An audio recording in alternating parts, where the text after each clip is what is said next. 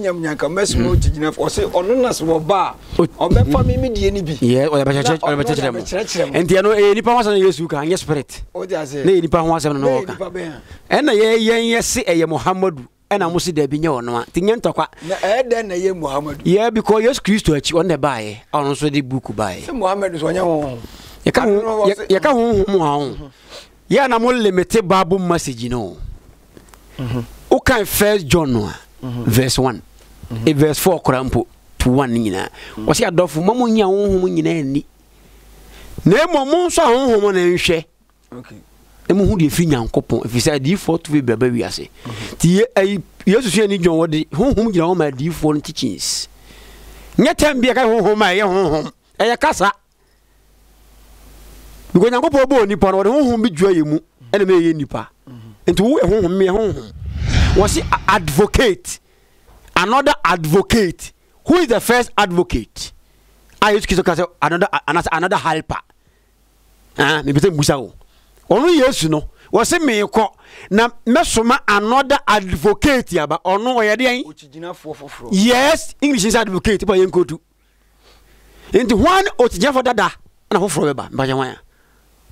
John 16:17-12 ne hade sane Yesu kanipa ho asem ana se no woka emframa bi ho asana se honhom ayemfe ani hu John 16:7 atifo muntie me dofo Yesu Kristo be kasa me se yenkom hye fa nipa bia na wo ba ho yenkoi o se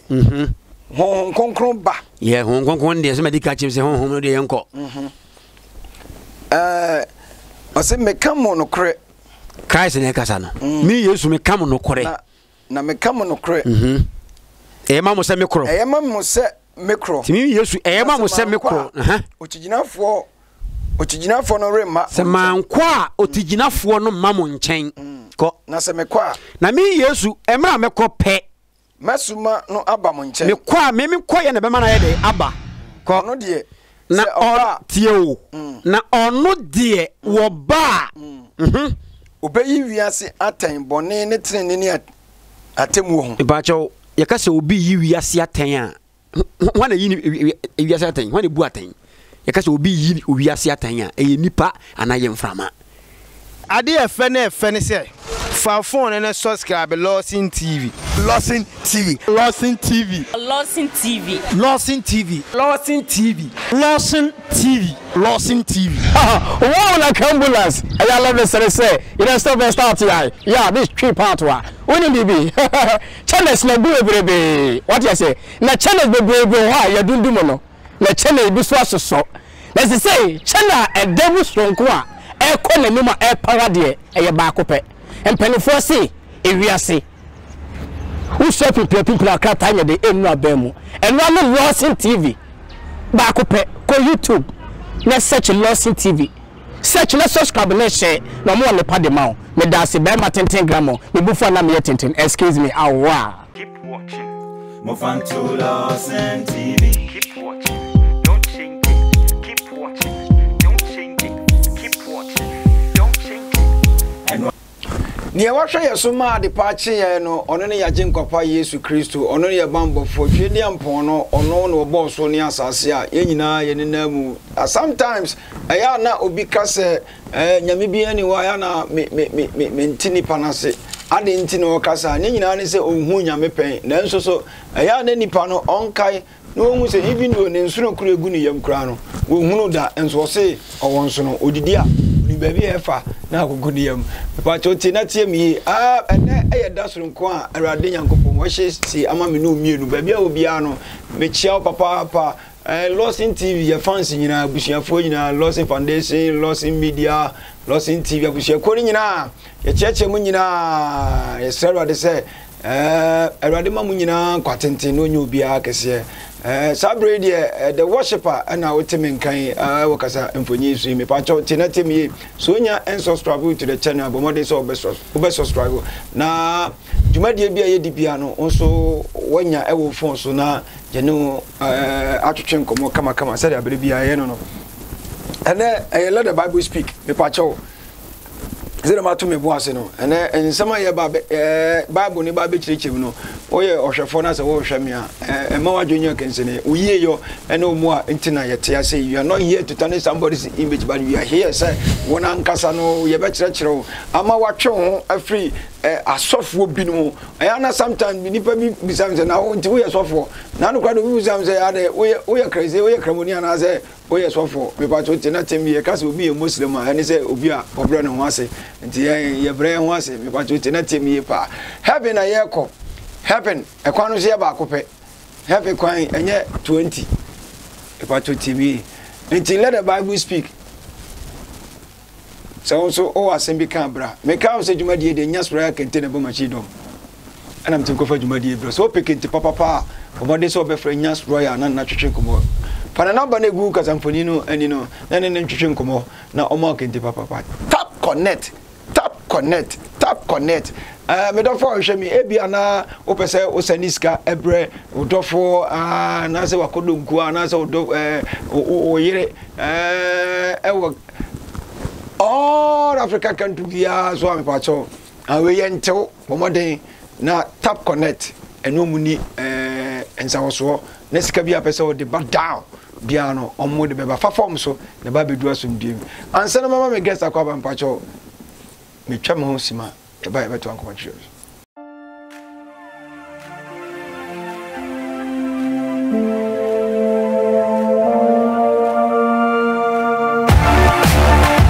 Universe san na so was san hu bi ene wiase a ya bai ye ko bibia digital form kasa digital form Big Ben ene media special edition ade foforo bi kra na ebre o pese wo sani sika free amonane eba Ghana krodua mu ena se African countries ni nyina dia enye baby American for amount eye ba ko pe eye top connect kasa top connect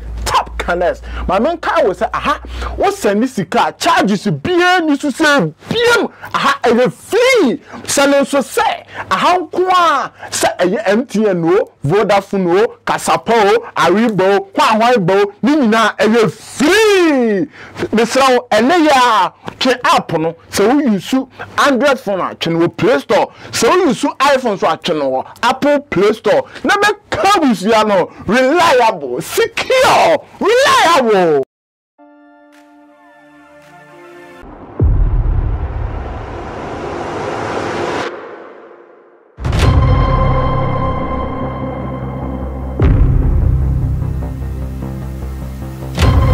Want to own a house like this, there's no way you are going anywhere. And then we are seeing why you shall be and fast kwan and na watching and nothing American for I said billionaires club at the amount a Ghana paying for the monster chassis. Shall so say we are here for na baby I will be ubetimi joining Kyei depending your location and your site you can enjoy it. Mr. Omo number no and a good screen as a far na from now when say omo near man no say nyina e da fom say boko enyi nipa kumbi asa enyi ku a ye kwa akosai obi aba kire obi mesraw enuti na me kanfo ama tell me ka kire I say billionaires club there maka cho say club wa aha na anigye ene ahoto ene ahofama nyina wo so wan do any group we a group bi aka bia ya sai fon kwa o magi sika bi on sam wo aha ye bo mo nya bi atodwane adi ama wo so wa ye japade asi wo ma ho na dachi bi ya bodi aka asem join this is here.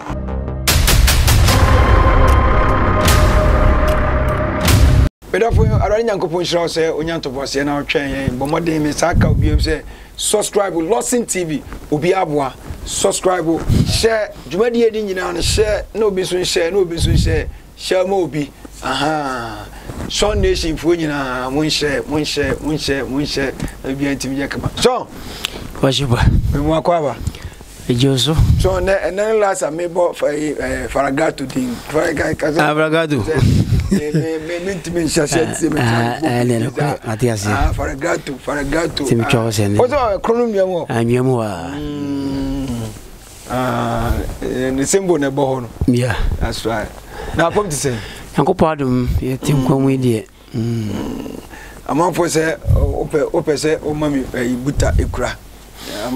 Se buta oba brumo.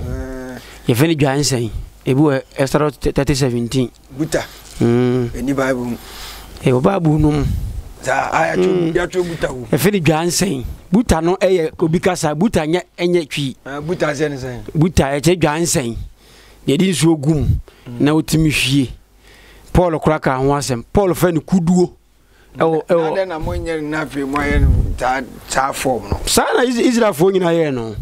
Sa bi ya obehwie na wo de aye ablution no. Sa ablution o Bible mu. Sa mo horo mo nsa ne mo na ho na mo anwu. Say eno de we anya bone. Okay. Say we ni nyina de. Let the Bible speak. Na ye bedo suko na yakom. Obi say o ni Hong Kong and try say ade a Hong Kong ye no. Obeba because you don't have any knowledge about Holy Spirit. Uni Hong Kong ni wa onye Hong Kong ni ade na timi che Hong Kong mu emani yi na wogidi say wo ho ana ni o. What is Hong Kong? On sa idea na o mo say Hong Kong na be kire o Bible ase no. O munya sa asem ne ka. Se Hong Kong be kire Bible ase na ya twere memfa obi yire. Na sa Hong Kong na be kire masem ko fo obi yire a obetwe maso eno nya obi na eka ho me ba wo wo se Hong Kong na wo se wonni wutimi nkire Bible ase enye obi si o ma se ye twresem na ba cho eni ba bia se Hong Kong na kire Bible ase eni chapter bia se Hong Kong na kire Bible ase e wo chapter be de men kan kire ba cho bie eni wo de men kan kire am si bie den kan Bible na da ho no enam se unye Greek ni nti e de ba o kasa mu eni ewu enkwani obi ni nkoda nkosa wade isa nkonko be kire wase ansa nti so ma kire wase de na se ukofo obi ira nye bone ho sana mbosa mo kire onim sede kire no eka no osemeko menyamanyanka okay wo kan sa na wo kan na wasem na meka na ifasem na meka ebi wo John 14 ebi wo John 16 me ba o menyamanyanka mesmo tigina ose ono na so ba obefa me die ni bi ye o ya ba church enti no nipa ho asem Yesu kan ye spirit o dia say na nipa ho asem na wo kan ena ye se eye Muhammadu ena musi da bi nye ono a tinye ntokwa na eden na ye Muhammadu yeah because Jesus Christ achi on the buy on so the book buy se Muhammadu so nya ho ye ka ho mu ha ya na mo limit Bible message no o kan 1 John no verse 1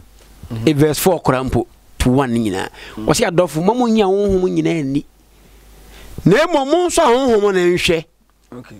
emu hu de fi nyankopon efisa D4 to be baba wiase ti Yesu so ani John wodi honhom gina ho ma D4 teachings nya tambia ka honhom ma ye honhom e kasa bigo nyankopon bo nipa no honhom bi dua yemu ene me ye nipa enti wo honhom me honhom no we mo wodi we be kata ho se de be ye bituma betena e wiase we asia for zo honhom sani abom so no se e ba se eja eno ni Joel nkomhye nge Yesu nkomhye se ye ka honhom asem sisi mo na me kire wo se ye ka honhom na ba bia Bible ka honhom ma ye honhom o e bi gina homa teachings e bi gina homa enipa o ka no kore eno no afa no honhom papa se wutimi se hon konkron eni Muhammad oba bankramu se ma kire se me ne din ko ba wuni mo eni pa head so pa me kire se me asa me emra me kasa me pesa me ye bias nti me kasa me mo Muhammad din wo but me wie na eni pa de na wadwene ho ampa so na Yesu kan nipa ho asem was advocate another advocate who is the first advocate I used to kasa another helper me pesa musa wo onu Yesu no was me ko na mesoma another advocate yaba ono oyede an otiginafo foforo yes English is advocate ba yenkotu enti one otiginafo dada na foforo beba mbaje wan oh say so otiginafo dada okwa foforo beba no dada no na ehon ya dada no de menim ni papa 1 John chapter 2 was say adofo mi hwe ya bere mo na ma anya bone na samu ye boni mpo ye advocate bi wo ajanyankopon nche onu Yesu Kristo so Jesus is advocate onim de ntia ye ba jo me the point Jesus is advocate and was me kwa another beba. Doctrine. Sometimes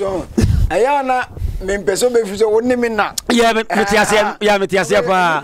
Yes, metiasia pa. Very good, metiasia. Yeah, my bamu ya. Sure. I understand what you're saying. But say yes Christ can say another helper there. Na say ono no yesu ne helper. And we kwa foforo so be saba enye no wasa be ka but opa yen kan sa de no John 16:17-12 ne hwa de se ne Yesu ka nipa ho asem ana se no wo ka emframa bi ho asana se honhoma yen fe ani hu John 16:7 atifo muntie me dofo Yesu Kristo be kasa me se yen kom she fa nipa bi ana wo ba ho yen koi o se hon konkron ba ye hon konkron de se medical chim se hon de yen ko I say me come on no kre Christ ne kasa no me Yesu me come no kre na me come no kre ma mo se me kro ma mo se me kro ti me Yesu ma mo se me kro otiginafo no rema se mankwa otiginafo no ma mo nchen ko na se me kwa na me Yesu mra me kro pe masuma no aba mo nchen me kwa me kwa ye na be ma na ye de aba ko no de na on tieo na ono de wo ba obeyi wiase atan bone ne trene ne atemu ho ba cho ye ka se obi yi wiase atan a wana yi wiase atan wana bu atan ye ka se obi yi wiase atan a e nipa anaye mframa wono he when he come wo mataja wo ba obeyi wiase atan bone ho ani atemuda ho it means all be kasa che nipa and so I'm sure after Jesus Christ you know me dofu Muhammad no ono no oba na say komchefo ni ban say na Muhammad no obi ama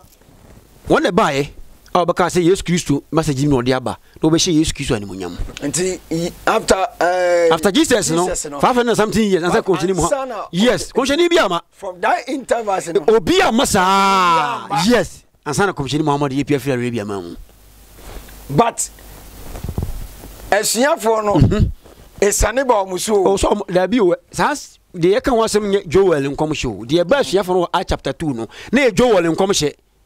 sesen wose emrani kwa ye be hwie ne honhumagu ema ne merema so eno ne ba wo a chapter 2 ho e be ye asuafo no nye Yesu de na because also Yesu de na ho say Yesu kwa no konkru bi aba wose monkotwen se de monkotwen me se de bosha ne tie no etie bosha bebem metiasi o on say Joel nkom hye no act ne kwa se de Joel hye nkom na aba mu wo asuafo act ne kan but the better say Yesu Kristo na konkru ho dada unim sa o say Old Testament kana konkru mo enti David ka say menyu ho konkru mfiri me so enti Yesu Kristo na ho konkru ka na ho according to Bible no na oka John the Baptist ho ewo o maameyem enti ade ho konkru ho ade enti na wo sa kosoma na mana sa aba o abla ho onya na ho ma wo mo okay yan hwa dio Gabriel emiti Yesu maame yes osin sama wo ka che me be da na bamu osin nkonkon be ba wo so enu je o ma ahoɔdene saa nkonkon ba no so na nkofo bi say eni mele be dai kasafin enu che say ahoɔdene hwɛ me say obi chapter bi on John chapter 20 verse 47 I think ni hwɛ asɛm bi wo no nkonkon no yɛn hwɛ asɛm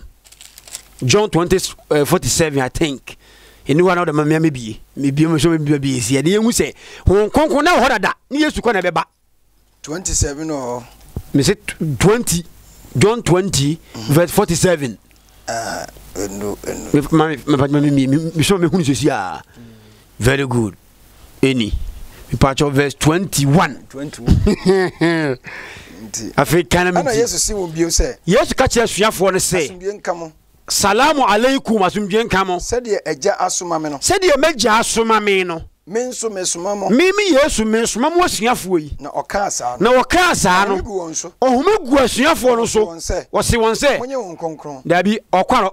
okofera amanaba monye won konkron dabi Yesu kwa no okosoma na amanaba monye won konkron no monko preach enti die na Yesu kizo kwa osakosoma amanaba no but kojo ho no no John 16 won nti eno ho asem ho kokko no ho dada mo so okwa no koso na saba wo de ma chef na sa no wogo 16 67 no 67 no yentie no eno ye different no o hya nkoma ato obi afo obi ho asebe me kanum no kro me yeso me kam no kro yama mo se me kro yama mo se me kro na se mankwa otiginafo no on se nkokoro o wiso otiginafo ma no mankwa otiginafo ne ma mo nchen advocate ne ma na se me kwa mesoma no aba mo nchen na ono de oba obeyi wiase aten obekasa pachoto aso o se no no de oba obeyi wiase aten bone ne trene ne atemu ho koso bone ho evise wanyimi ani mimi yesu omunyimi ni entu mimi kwa ono beto ansem pa so e nipa ho asema koi na trene ho obekasa fa trene ho efise rekọ aja no nchen mi ko baja nchen na mahumi na muhumi na mi yesu mi ma wiase bie muhumi bie enso so obeba eno so different topic yenko na atemu ho efise wabu wiase sudifo na ten to so verse 12 o say me wo nsempi mereka ma me pacho munti ayo yesu se o nsempi a wo so ka kire wiase nanso muntimi nsuwa sesei ne sesei ko se ono no kra honhom no tie when he the spirit of truth tie when I be think of no o so spirit into me bin say your spirit e nipa o kan no kra sam na Yesu Kristo o kan ba kire mo no afetie se wo ba o be kire o ye teacher wo be kire mo no kure akọ no kure nyina mu to aso o se obekire mo okwan akọ no kure nyina mu koso na mufri ono ara na bi kan ye mbache mufri na emfri ono ara ni mu na obekasa se o tire na emfiri wonu animu ene bekasa na bibi biara obetie na de obetie firi nyankopon nche na obeden obeka but your spirit na obekire mu no obekire mu no ma ye den ebeba na the question is aden na one mention name Yes Kristo Old Testament yes edi Yesu ni ho eso ne honkom sha abu Yes Kristo no honkom sha Old Testament nye binie bebere kwa eso edi Yesu no ni ho se obeba no nsoso no enkom sha bai so obeba but di na mention ti mention name an kire hwe Panyini say Old Testament edi Yesu na ma pio very good but so o say identity na wa mo ndini but Yesu ya mo ndi Old Testament ho enso so oba wo say okay ene ka na ho asem no na ya ginadi ye money pani ndini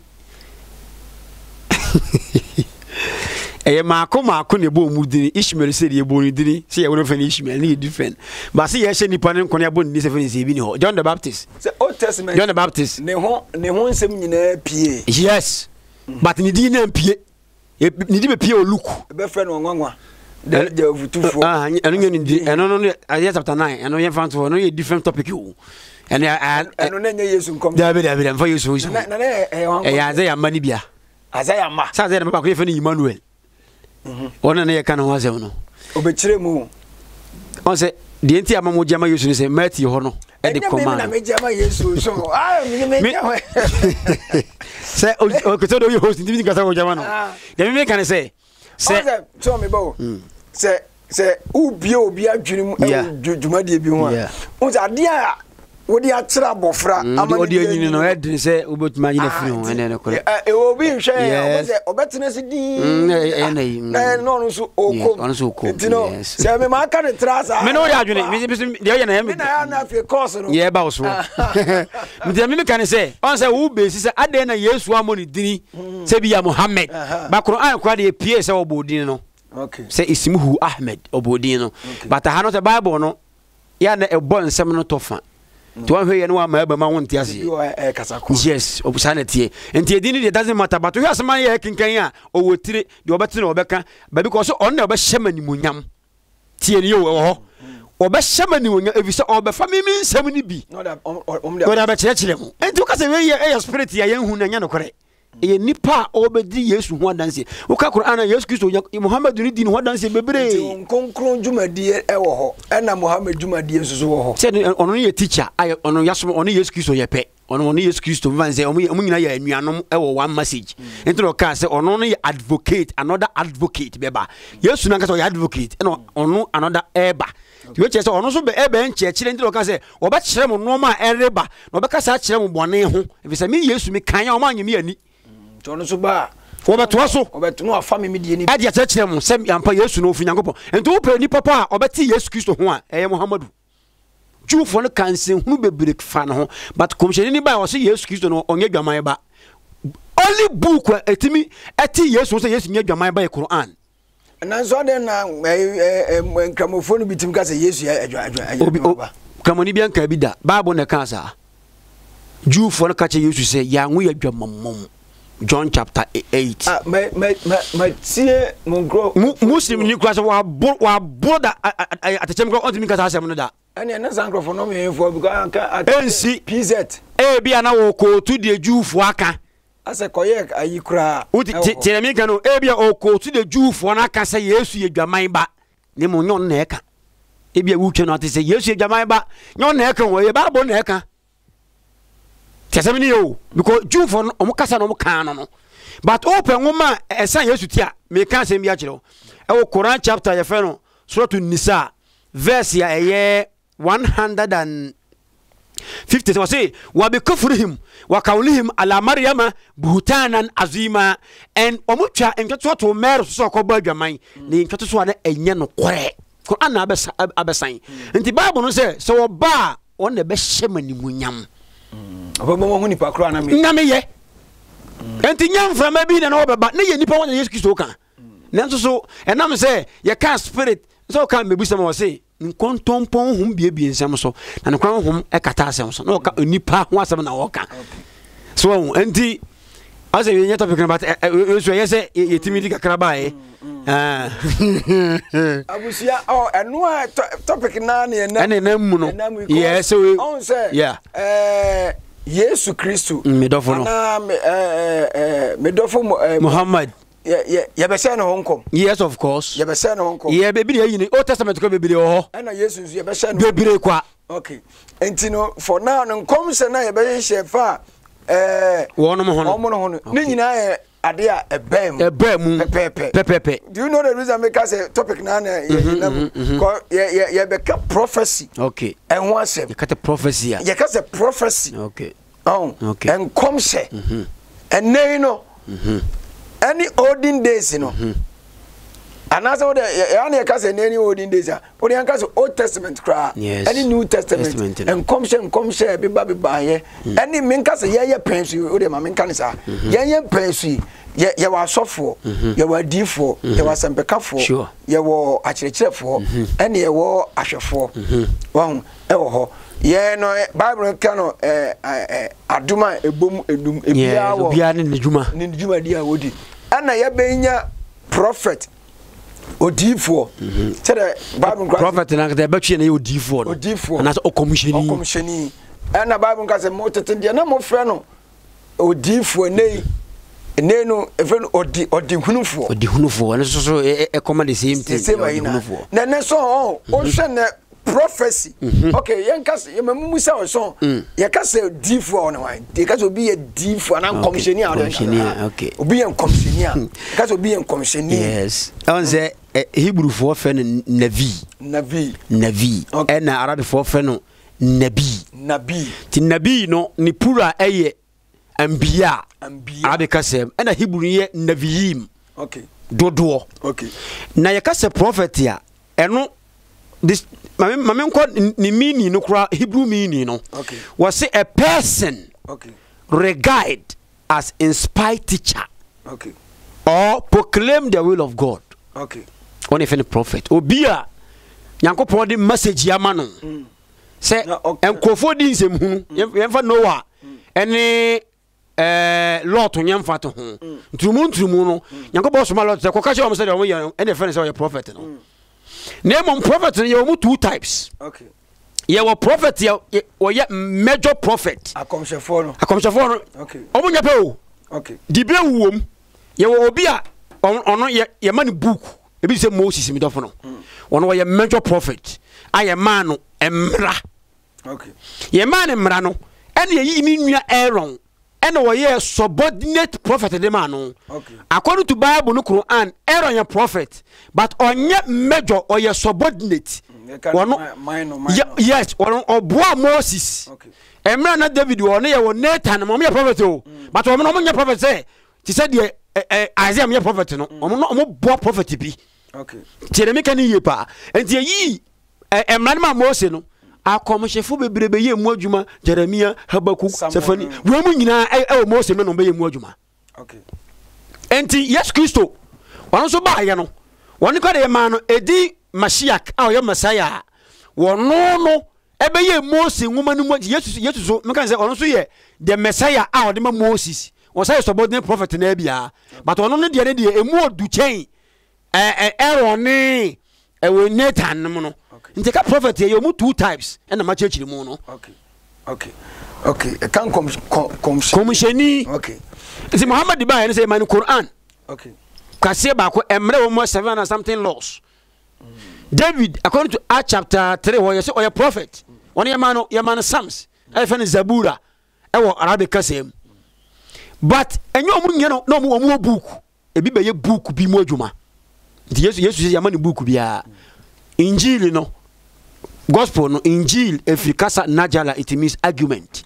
Ono obeye Mose law ni yinto okasa bia no kotu atworo say ala na mo yesei twon and yes one Jew for no be argument say bia onbeye Mose mla ni yi enti so ma Jesus Christ oye Messiah no enti no say na tie your man prophet and your major akasefo no ha enti ye hwe ade bi wo say de wasi for akiri mu ye pan so yi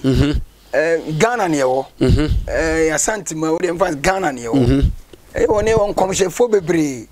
wo Ghana ha sei say de wakiri mu ada na wo ye na mi tio da bi aze host mi tio wa David, as so the nya program no I for the also say on go tie say me o bi da o tie pede o reba no nye easy o na ka Ghana asem me ka Ghana asem I ask question am be buza no ase o de entuze ye okay ye on say nipa say da bia wa nware a oh bobon okay ntiyentimi nya asem ne kada so o say kan da bia no o definition na o ma according to Bible and your knowledge ekurawa for now we defending men can say gospel I da hono Ghana akomshefo ha o jeni bia ni Ghana asane se anze se be hampo a e wo se enka omoye subordinate omunya mejo dabi yo mejo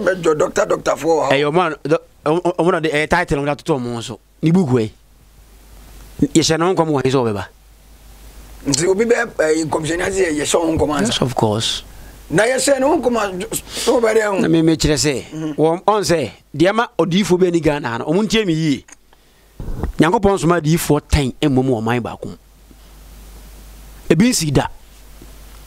so o man ba kum na difo ye 10 yabi so no doesn't mean say bi ni ya ebi na be frefre me ba de enti ebi ni ha ne se pese we se oton handkerchief we se oton nsensan we tonwo ana we ton abayifunku we to kusekoko obia se Nyankopon na asoma no which is which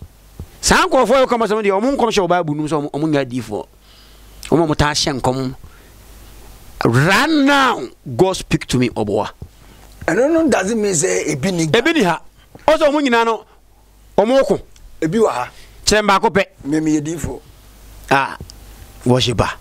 ebi o difo a o fa asem na u teach eno na subordinate prophet no but untimi nya major prophet because book na betie na UDPGB wan kata ma say you oh it's me eno ni problem no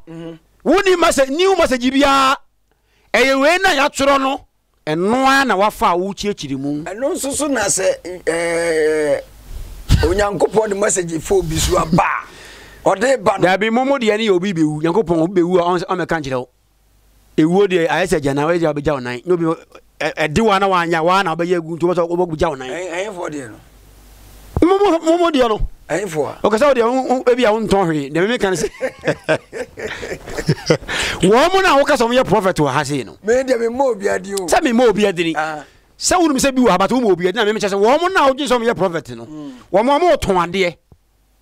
prophet bi na o ton ade eno funso so be ton ade e wa so dem yesu antwa ba hwen grofo so se nyame kasa chi obi anyina ho nyankopon kasa nchire obi a na wonim de amma odifo bi ani ga na aze no yesu na hye nkom no so o kasa odifo bia ni wa eye kasa yes ba ko krani Ghana ba ko krani ha bi wa bi okay me ba wo emra yesu kristo hye di so me so nkom na ene man nyam kom hye no yesu kristo mo no mo hye nkom sa dabi odi hyankom but odi hyankom enemba me 2 angels eyaza dabi se me kasa me nsa nkom unim wo hye me nkom bai unim ye kan nkom hye kura enkom hye esagire o ma teachings tina me nsa nkom na ena me tisa wo hye me nkom atichi media metiase ba ka tell me say o ma bi na eye wo na bi aboso me saka bebo wa ye ntro ye hye nkom sa nti adifo no enu tina me pese na ye kire enkom hye ye ka se enkom sha on say ye era no yes eye de wo kekan enu bi na say ye no no ne na ma hunu se enkom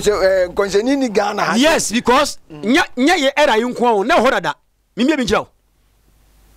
na ho yakobo ka so mo ya trofo na mo sa ba Jeremia be kan Jeremia Habakkuk nom me ko to bi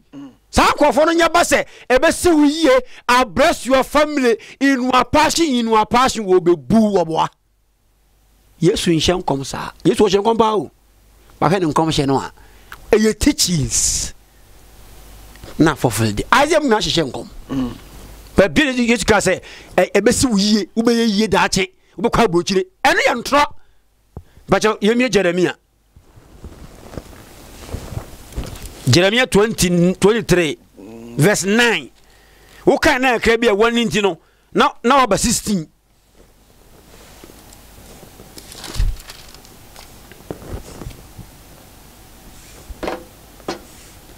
this is simple 16 Jeremiah chapter 23 verse 9 akọ ase adifo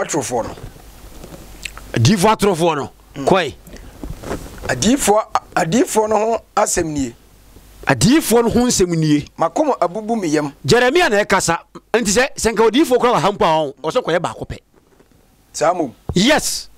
se odifo Ghana ha oso koye ba ko pe enye mienu nti Jeremia emra na adifo to fondo so no kwanko po yi no nti tire obeka adifo no ho asemnie makomo abubu miyam me Jeremia makomo abubu wo miyam no mpa nyina sambiribiri me no mpa sabiribiri Manasseh insabuni me na Manasseh maboro ni obarima insa fa no so koi ni nsam nyanko pasam konkrunti na awaresefo acha asase ne wo mo sa wade adi nti odifo no ene mu nkofo ma de da ko na numi ni nti asase ni dia bobo kenkan esreso adidi bia akusa ko na won na won kit won miri kita ku no so ntene ye bone ko na won mani ye nso ntene na odifo no ne osofo nyina ye nkonkonsafo tio adifo ni asofo ni nyina ye akonkonsafo ko eno nti won kwan be ye won se esumu kabi kwan koi tro obesunsum won na wahwehwe ase ndi won se sa nkofo ya okasom ye adifo owu pe enkofo na wo na chini nyina be ko ba bifufuro tiene be kan yo okay se wo wu se kim ayi wuye tv joshua wuye omunya be ko be foforo because enya asore eye prayer comes and bra wa ma bayifu beku wa ma na yira besi nanan wan bebe na papa nte no wo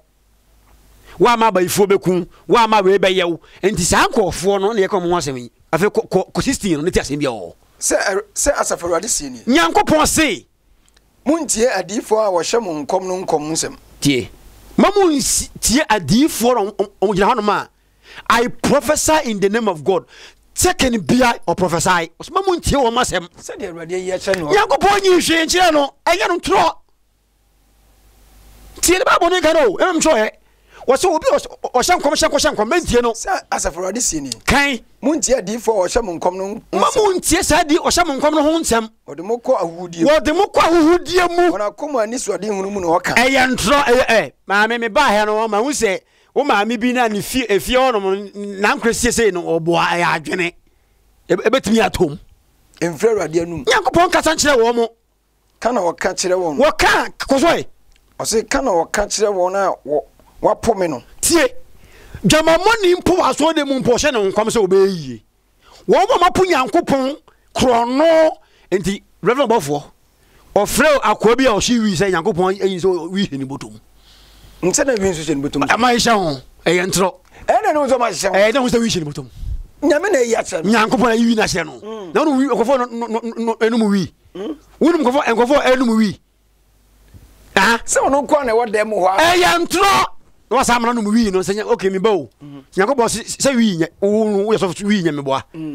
ade tra wo hu ye no wa akɔtɔ nkɔ na wasa ma no wo ye sɛ ɔfa so wo ma fo sɛ ye wi am no ma sa ɛnna Bible no kɛsɛ wo mo no ntro ɛyɛ asa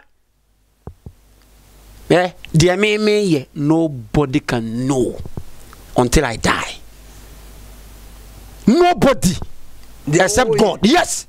dear me ye secret opiet mi nkyɛ ɛnka me secret da awurade ntimi nyinkire obi Yakobon oye che sɛ ɔmɛndɛ so bi ɔmɛm ka sɔn sɛ ne awurade ka sɛ watwɔ da mefo obi yira watwɔ ɔsɛ kɔ kan hu no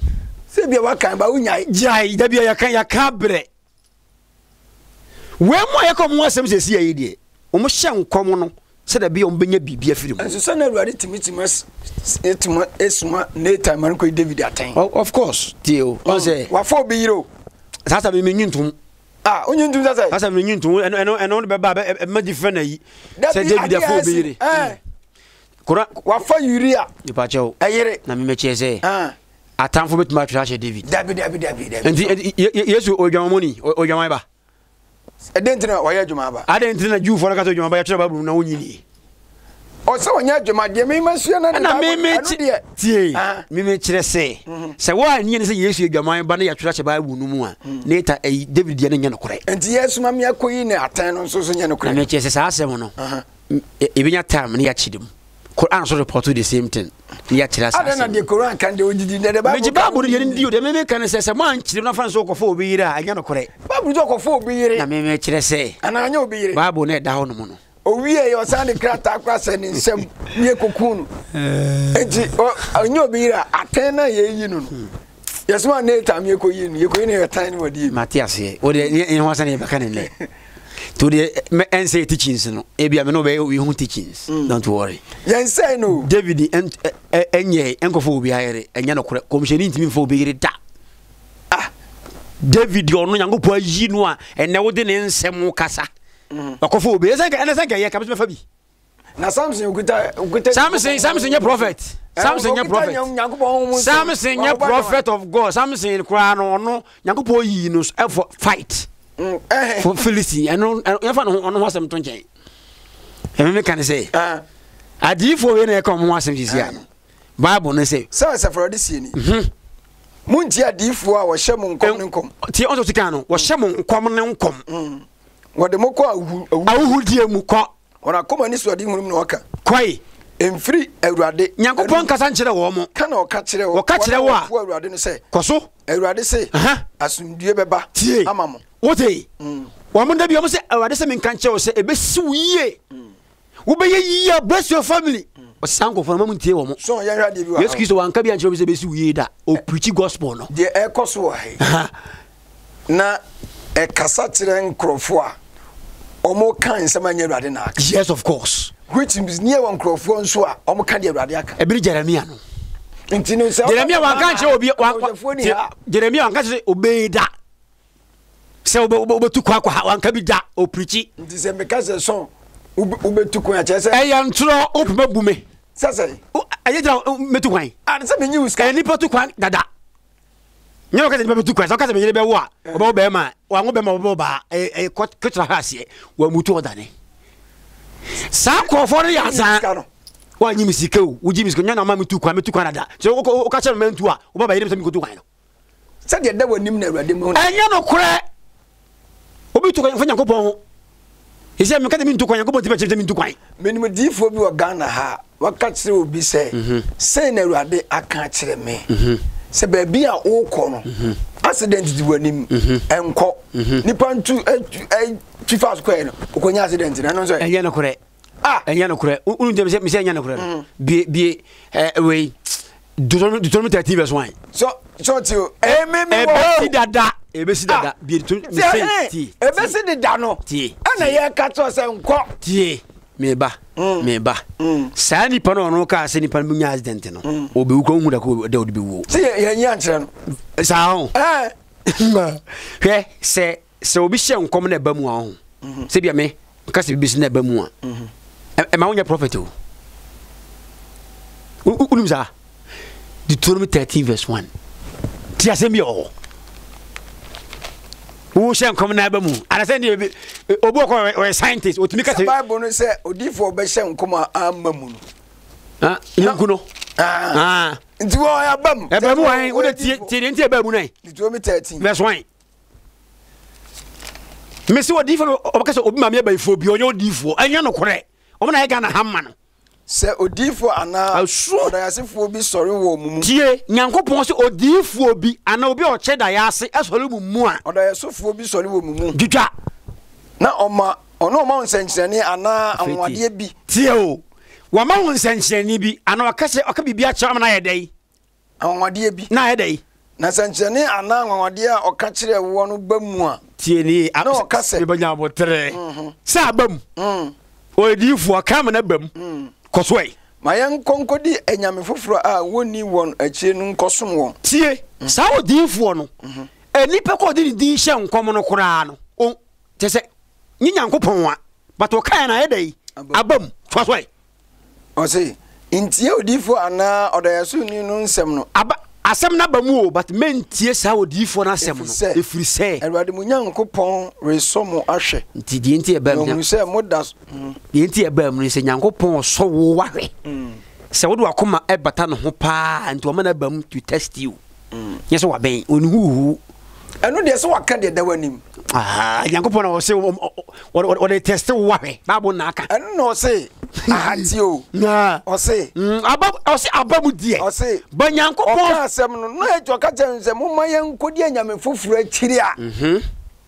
so o de nsem no o ka abao tio abam wakam so wo se obi kan ba mu o prophet na me che o se da bi obetimi akasma me na onye prophet me gazu be kan asem na ba mu o prophet o na me kire se wo se nipa ne kan e ba mu nti o prophet sana de ono wo hwemi ni nim no na mo anti do hwemi nche me hu se nyo obi na kasma o prophet di for atfo betuma akam na bam na ko so wo so wa he so ba ko di akira me nya printing press enti no se ansem na o kan maka se bia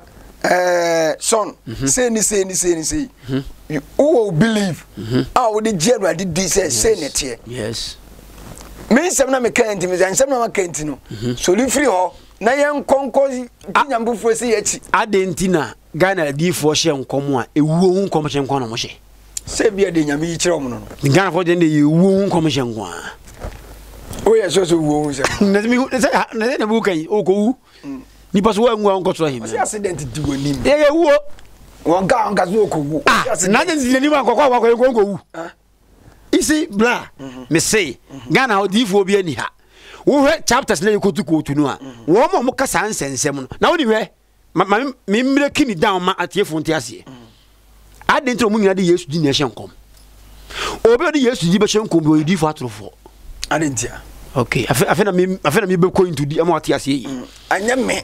enu ta me ko o say me ka ya meti ase enu ta me ko to 2013 ni say wo se mon ko di nyame foforo akiri a menti okay abamu die but oyo trofo me be kirew ye fa Yesu di hye nkom na ho adi me na de e di Nyankopon di na hye nkom Matthew 24 yɛn fan free 23 ni yɛn hwade ayasɛm o ayasɛm e kanipa tribom obi ko twɔ ma o ma me ti osunwan diifo se o ma me na ye no yesu ka bi wɔ hene jeremia ka bi wɔ hene atradi mo ne yɛka ebi na Ghana no na abuo no atradi fo nkwa ne mo na wa ha bi ni ha me se me no obi o preaching ni asɛm so fast sem ni preach obi a wo so for me no ni asɛm no ka nyanko po yi a kyerɛ wa wo boa okobu obi ɛna sɛ saa na yɛ kyerɛ sɛ obi yɛ D4 Ghana dia ɛna na prophet Kofi do wɛ D4 of course o preach o sɛ e ka nkom sha na me ka sɛ nkom sha gina ho man kyerɛ ba ko no one of the meaning ɛna papa yi o cancer sabata sem yi o papa yi o joku no ajeme kwa ajemai also preach se wanfa kro no bia anka ho aso dem anyi onkofo sika de a omo preach gospel no if you prophet Francis Kwateng nyina on the ko di fatrofo jai obi a otimi ka kire me say wo di biscuit e ma diabetes ko wabra me pacho preach ni nka hiwo so wo preach na se kotaja nan pacho me ba o de no akata ho no bu tie kotaja nan ordinate tuntum na foto ato sa wo so wo preach na sa wo so wutimi di biscuit esa diabetes na se ji ayama na mpani ho a wo ye di fatrofo dabi so de ya suma no me ba ja nyanko pon kan che ne se won say ya le bia nya no kore obi ya le a man ko hospital wonu enipe wuo aso dem ho so nya media do man no so wonya di fo wona so man no Eradi na asoma no so ko yedey wo mu nkrofo no on so obu obi wonu sika woje no honom wonu sika woje no bebia wo siesie no onyi sika onyi obi sika ara mo mpenu kurei so onyi obi sika me say papa no wo ya azan onyaza because onyaza he say wo ye host ntia na me no ntwi no so onyaza me ga so ya azan dey tell prophet dey na man ye prophet na juma oye Ghana de ye ka obi a o preach call run Africa minim grab a pen course okita gospel di gospel stage platform so preach kan kwajesem preaching dey obi betumi preach from your own explanation adi fu atrofo no ka wo mo preach o preach wi a na o de corona taso so no was yesu na so ma no me boa so me boa papa no eno dey ready for na me nyina o was yesu na so se me hwe TV station da bia okay in the name of Jesus diabetes mo ko dwonso na ekọ adanse ma ehye ho enya nhye ho aden kokota wo ma me wo diabetes ko se no beto no a enya nhye ho me say wo pe kokota wo ma me wo diabetes ko se no beto no se nipa we ni so ya radio we Prophet Francis Kwateng crusade ase me pa cho tie me tie so ka diabetes for mra nya nipa ba ko ne ko gina ho bebere na ekọ se me so nti say nkrofo ba bia 200 omo nyina omo bia 2 million e wa kiri me na me ka kire wo me say eye nada me ba o Yesu Kristo me ba tie me evidence ne Bible no da bi wo so omo bia 2 million omo no say eye business minim movie ni bia oye bi onam TV so was Francis Kwateng solid da won ko difference of war we yenyi ono ni film ada we ono na film ono so ton no ma e wa so dem o ene ne man yaza obi bo to ade so dem bi o ye kronfo everybody so bo to ade se Nyankopon se me nton ma we ye kronfo we odifo ono ton ne ma won ton no ma won ton no so dem da me hu so ton on pe no kore dabi so be de me wi me gas so ton ne me bawo aso de na o sisi a woni bibia o kase wono Yesu si on ton man krofo na mo honto wo me nko nzadu ni e ne me de mahunu TV station so TV ano no TV station eleja wan me be pa on TV yes of course o ton ade na me ba hwe Yesu Kristo na wo di nachi na mo di ni din eye nsenchene wa asasi so no ene fa ene o kan say enti me ba jombe say Kwateng wo tumi Yesu Kristo Prophet Francis Kwateng o tumi Yesu Kristo tumi ni na Yesu dia ma no de ye Yesu fo tumi mo obi a o se obi a Yesu obi a nchen no enti ono me obedi ni wiase bebrebe na ayalefo ni Israel o so tini frɛ ni any different topic o sa kwatafo ya de a different topic Omensu da nensa. Of course, a different topic. The me can say. Send the medical church a different topic. The me can say. One no yes one neni pengu. Yes wo neni pengu Israel. Oh neni pengu. So me na me say one more. Papa Kwateng mo na wan ham na wo kan omo e de biscuit ma diabetes ne ayakọ no. Se sa to me ni wo ho a. Emra ayi okurani ni ba ne wu ye no. Katakwa but me kan say mo kan na. On be friend say ye ba na ubenya no Yesu anko. Okay. Nti se me ba wo. Se kotam obi a obubu awo o sade se de Kwateng ho. Wo to amana sole. Obesole. Ni na nkete no. Opa ko fo. So person who be. Maybe who the power of God da. O de fane ko ahofade akurom ho na ko he. Jai. Eya zan akurom. Me die. Eya zan akurom. Me say so fu bi o be ka kire wo say nya Yesu Kristo say on say yale o trofo. Adentia. Me chapter tie. Tie. Matthew 24:23. Jesus shall sorry for say Hong Kong. Koi. Matthew 24:23. Ko. O say onipa ba ne ba. Eno na so bi kasa hwe. Kristo no wo ha. Ti hayi. Na wo ha. Pe ti hayi. Adi for ko masem nyina se Yesu na asoma wo to heal people. Anna Christ see we are some 1,000 years. 2022 years no ka se me to ho. Wo say so bi ka kire wo say aha na Kristo wa. Ko. O say mamunyini. Mamunyini. Adeta mamunyini. Na Kristo atrufo. Kwateng abotra macha haka haye ma mesrawo. Membu mfa so. Wo so obeka de Kristo wo ha anyini. Adenta Yesu Kristo kasa obeka de Yesu nie bra yebaji Yesu wo se Yesu manyini. Na Kristo atrufo. Ne adifo atrufo be sore. Tio Kristo atro. Ni Kristo atro adifo be den. E be sore. No be nsenchen ni akese ne ho. Otimi de biscuit ma diabetes ko. Me bacho me wan ka se ba kra papa. Se papa baba. Bacho wan kan ha. Wan kan ha ne ntia se papa. Me ba Yesu na me medi na chiti ni. Se Yesu ona Yakobon ne kasa. O nyansa che wa oti ha no. Ana se obi a wo tie mi bia. Senka ba ko be papa. Kon ka se so Kristo wa ha. Kristo wa adifoi obiasi Yesu afa no bla me ha na nkwaje ne wo wesu nkwaje wa ha wesu nkwaje wa ha se he na nkwaje ne wo ti mammo nko omoye Kristo ato adifo Yesu suma obia gotu ko tesi bizia o se said de meja suma me no Yesu mamo sana ba bia na o Peter ema obi hwe fom na oji sika Peter ba bia na o ka so ye prophet ene kwa na chese adifo bia ni Ghana ha no Peter Mamuni Yesu namu ye. Nobody claimed to be prophet. Kwateng, no Kwateng baba la Prophet Francis Kwateng. Papa Kwateng. Meba papa osu bempah on bada be. Yenyi na sem free. Mo na free yenyi ni general. Peter, na Peter ka so prophet. E ma Yesu suma no. And no does it mean say obi nye prophet. Yesu say obi ka prophet won dimbi o trofo. Menya printing press o. Enti me ya trofana. O nya prophet you. Me ya prophet. O nya prophet. What are you prophet no?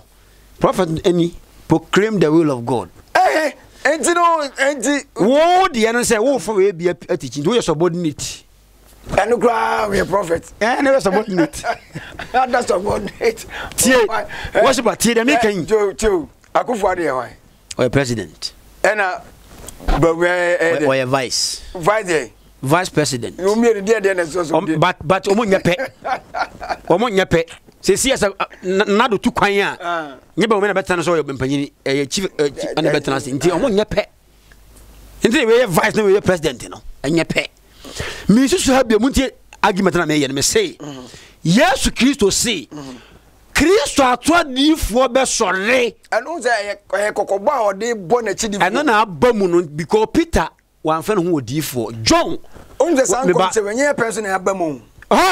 Enye person come say abamu. Abamu atu abepem ne. Enti no enye ye person. Na me say abamu abepem ne. Ne omu nyina se Yesu na asoma wo mo. nti mo mra na mo heal mo se eno so no obeka wansem wo Matthew 7:21 no sesei se nye ono se me se awurade no na obey dey ena obeka so ahine no mo enti Yesu asema ka na asesi ase Kristo adifo atrofo obeba obey nsencheni na onwade obetumi mpa ko beda da wona wayi won unu mo yi won no ena yefo a mi sei ebia bibia to me pa ma ko hospital nye ye o se me ko omo ho because omo ya advert me ko pema lusu me say Yesu ankasa ba akwa ba papa because Peter wan fan hu odifo Paul kura Christianity kesiei Paul ay obi a odimo Christianity he never claimed to be a prophet so no apostle so I was thinking ya apostle so for nko nti obi obi say metimi sayade ba metimi sayade no woboa I understand you koji na bu ka se koji a me say obi ansa yade eyentro Yesu bae no so wan ba Yesu Kristo yalo salen wansa yale se da mu kan mu hunu no no ye den Christ ka sembi eno me kan wo say me no owusu le ne nkwa ye de wo jimi die no wa wumpa obenya nkwa ba kyeche mi mu de wo jimi die obi tie wo se de wo jimi mi Yesu di no so wa wumpa obenya nkwa nti obi owo no okoyi Yesu adi da bi se obi a se onyi Yesu obi onim Kristo no aji Yesu adi no nti ewo na kan na ewo be ya o se enye natural death wo no o kan wa mo me no ya adwene 100% now wo se enye obi o boni mu ko ji Yesu di ya wonye na fra wufuom nti Yesu nipa onya ne wo mu ya de bonyefo to se me ba de bonyefo ba nya atenefo ba what argument na say okay me tiase na o kan o se o mu nkoji Timio baba Timio Yesu ni otwamo waya Timio baba Timio no na o ni friend ni chese wa boni mu ntinye na ni David oni friend mente enya no nka aban mo me ka me nyina ka ma chuo mu nyina atum adifo ka me ba mu nyina kogum me gua so no because me boka was school blind emumfo me boka oho na mutumi tim mu no na me boka gu so obi an ne ho was it obi an de no to beta cheme say obi odaji a o yale nti say no to na nko mpe ana me kaze David musa question no to na nko mpe Adom ko ba mo to no mafie enti so enti asese oti o nde ho before you can teach before you can preach enya o sori ana wo preach ana o sori aze me nyankopon so ma mi o na wana so nyankopon adifo nso mo be kan ye no na be se nipa ti ase na wana de asha wonza o se ndi o se Yesu se mo ko preach nti wo read na o keka bi Yesu se mo ko preach nti mi ji Yesu di ndi ko preach okay se wana asoma ho o si wana Yesu Kristo na asoma me I don't know what kase but me nko se yare se me yemi odifo bi husunsu mu ade wa ma hanka be wu me ko bu obi and omu nyina tete nsori ye ntia mo tete nsori Peter etia sorry is Peter tia sorry Peter what na sorry Philip tina sorry me busawo wo man ten sorry mo tete nsori no wo nkuro me pa chew mamba ko peso mo tia sorry wo nkuro mamba ko pe se ba bia se aha wo mo no no mo preach no mo ntia sorry no omu jeni paku no kwa da so ena ombeduru no ombe nkyekere no ombe nyeni paku na ne omu de kroni din ato so no preaching ko so ho na preaching ko so ho very good na omajechi no omko ba bi fofo very good enti no yewo Efeso asafo mo yewo Pagma asafo eno ne Paul ne o church letter koma wo mo Corinthians for chele to koma wo mo sa asafo ho metiase sa asafo no na Peter mo enyom ho adifo se o mu tumi sayale nti nkofo mra o unse na difo mu o subordinate obi odifo bi se agabus yes of course me kana yi but ono Yesu se no o de chekire nti de ebesi bia no bibia no obesi e o be ye kire obi hute everybody eats agabus ekom kase bi ebeba very good abapen esipen very good ena modifo agabusu kasae mo mo yiye nnuane de edi koma perfect when they say we a prophet no because bone kosu hene come die we be we ne so na come die come na die de nya difo ne me come die ya difo say we buy ho beto yi still na ho chire there's omo nya difo no omo say we buy ye ho beto yi omo keka na say grandma say difo bi zu asem kom yo o say worshiper o say mampani dada John Dramani. Hwe ye ba wie no ho. Ye ba wie kwambese odi Zakaria 13 verse 1. Na me mfa mo masam no pokora nche o say adifo bi ani Ghana ha. Omun preachi no munyai nyankopon say no nyankopon ka hwe. Na de me be ka say nyame se ja bone a. Ene ya tweda enti jai enti ne be jai but nyankopon say wa ma hanka wo bokwa buruchi entro nyame se ja bone. Zakaria 13 verse 1 yenti asem bi wo. Zakaria wo hia Jean Paul amame Zakaria ofre ya na woko ofi Daniel mo ho no mo a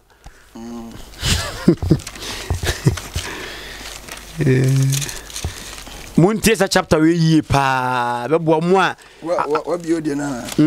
sababu we mo a adifo no da mo no munte chapter we yi mammi ba jaw odifo mammi ma onam numbers Zakaria ni 13 verse 1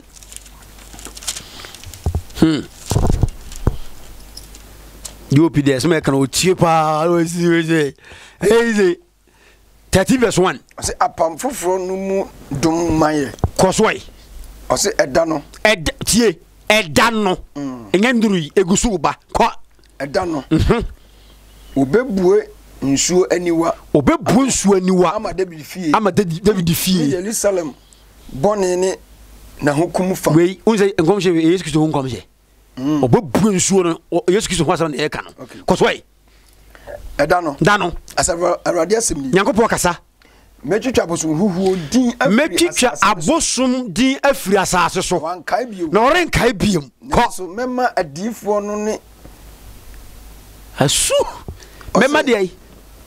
nanso mema adifo no ne afi honhom no afiri asase ne so akọ ti haye mema adifo ahohom fi no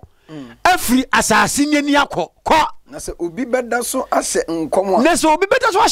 a ne jane ne na wowo no be ka kire ne se owura chai na unyankwa uri nyankwa asu efri se o ka urade din mu atrosem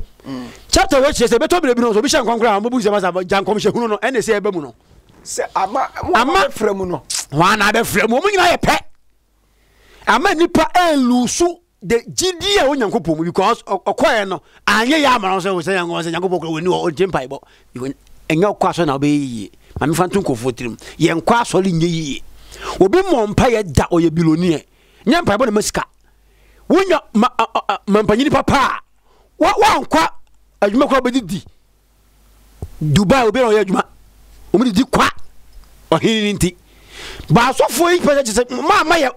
ho a munye ye tetumi anyame dia mo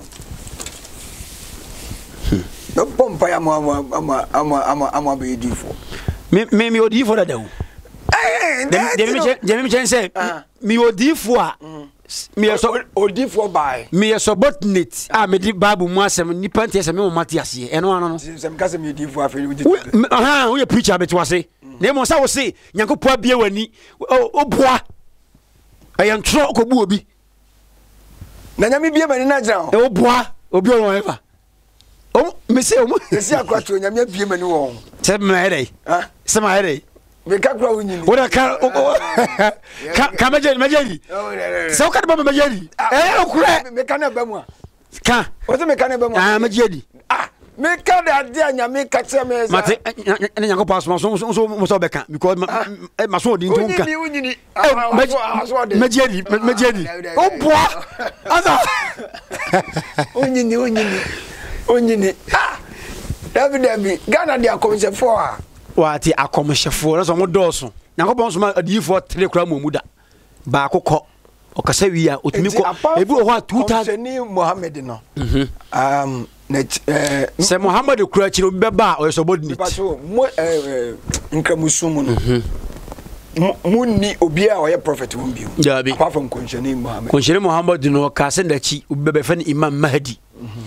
eno so ye debate shake for no so omo ye teachers ye ka shake obi o nimidia o chire Quran ni mo so ye prophet dia da bi Muslim panyipo organ mo friends Muslim no shaributu na wo kana ono so ye imam onye prophet ono na dam mu nyina no anasa ya bi nyesa on say Islam no yewo obi aki on say make doctrine asem no obi wa doctrine ni malam ni wie malam ni ti say the Christianity no ho sa ya na me hu say church ya na no aha on say o wu ko bia sheik anyas tetifo no ngumanimfo ni bia omonya prophet ntimu ni Muhammad picture da bi na picture ni o Yesu ni picture no na Muhammad polo picture omonya ni picture ni wo because me hu Muhammad picture eni wo so ono tie won say enema amanfo asom no so o Nyankopon abeye bosonsom ntime enye ni picture bia ti ni picture ni ho nene mo amoye sa shake picture so na picture wo ho sa shake ni picture wo nti ono picture nya hwe but obi a oni picture na wo do obi begina se woni no enye okay se da omudi Yesu agina ma obi a ba so de mo no oni picture utwa movie di o actor enu te ko jeni Muhammad e woni yese me enye ni picture no aha to ni movie no crowd ni movie no a unhun da mo so benne kasabato mo show ni bakro odi aja kokura to san boss e better say o ba ko fasa of course na better so spicy mati am ne de akira de pa odifo bi ni Ghana mo ntuma binim yeah so the Paul also odifo bi ni Ghana if you have the proof amla so am come as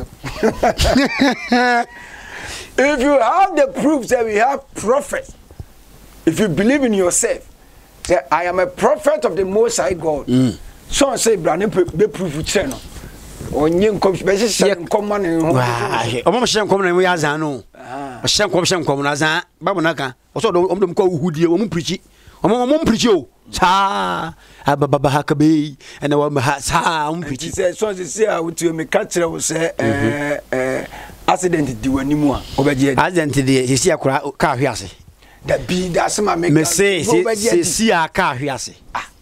oh so ka se bi obi bewu a si ya ka say ka so obi bewu tie de me kira wo say enyan komhye o ka se ka be hwiase ka hwiase so me ka so accident di wanim ti ya hwe wa hwe afero nya hwe yi twam me ntwam adam nya hwe yi wujidi na wujidi jai nya no kore enya no kore ade do nya hwe yi twam matwam ama wai matwam to me twam chia ahwe yi na de ba say enya no kore abi ade so obehumi any problem and any problem no behumi na me nyeta mehu wo nyeta mehu me me ko na su fa yebla ne fa ko to ade bi ko di fo nim sapan na di fo ye say tam de na me o kan say yin di mfiri mu o che chiri kuro na ngonya dai sika onya sika no hene o bebe na oye o chiri kuro oye Nyankopon adwene nyame bless no nyame na bless no nyame sira no eye za anya za yo undi obi so fo nja wadwa tan ono peno krenti no ono peno krebo no abusia Nyankopon sira media ne de worship amiso jumade so de na me ka o say nyas royal kente tap connect o saniska eframonone e dia ba all African countries ye say eno a ye ntew enye ohwe ntipacho o saniska dia ma o doctor bi wakodo kwa say Sean the Paul o na o saniska mpacho fa tap connect na ebeba ama bia kama mama nana ya akomia mama God bless you awurade ene ohwefo na hweru hia obia ebua papa Lordson Nyankopon so yeso jumade yesu de mechia de Egu mama amanya ko nchiro na onyo kese pa the spicy man God bless you for your time Nyankopon nchira papa ni akoma pe kutawo odi aduma on Lordson TV solo baby obi ano Nyankopon so the macho man in the building the whole Lordson TV the whole also obi a Nyankopon nchira papa Benghazi the CEO of Atija show Nyankopon so yes, 0247 666 221 0247 666 221 so pona obi ahwe ne husu yi no obi ankobu no na krono adoso wo man for na solid e wo Ghana ha preach o preach dia onya to yes preach o ti ase si preach said here obi adane free Roman father e say wo preach no as a nyasem preaching kwa anya Nyankopon hira ono nya okese Eka akoma say beso dwuma di ase let the Bible speak. Dwuma ko bi odi bia bebo da road ama. Nyankopon so mediane the worshiper, the fellows worshiper. My crowd send them pacho. We shall meet.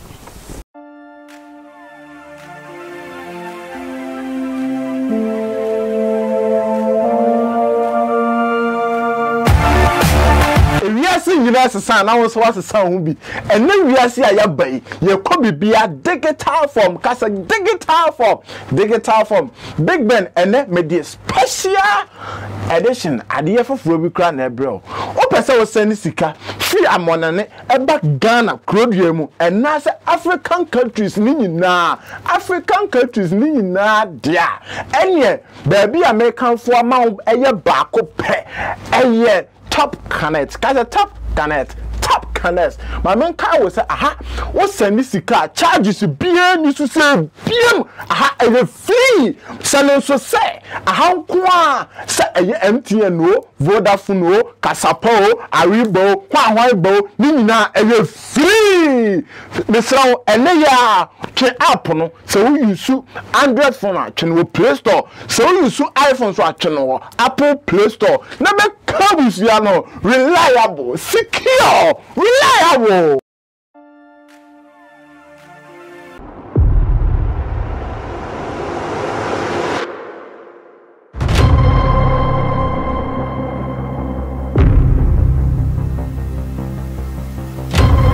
Want to own a house like this, there's no way you are going anywhere. And then we are seeing why you shall will be and fast and none watching and nothing American for I said billionaires club at the amount a Quegan paying for the Monsa chassis. Shall also say, oh, we are here for now. Baby, I will be a Ubetimia joining Kui.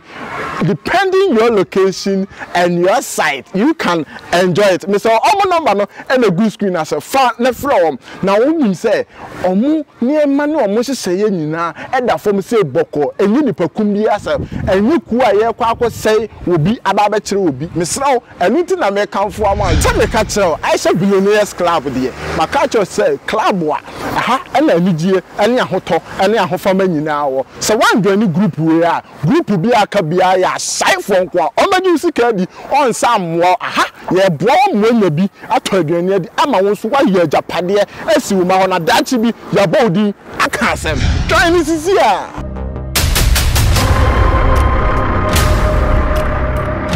Keep watching Lordson TV. Keep watching, don't change it. Keep watching, don't change it. Keep watching, don't change it. And one Lordson TV.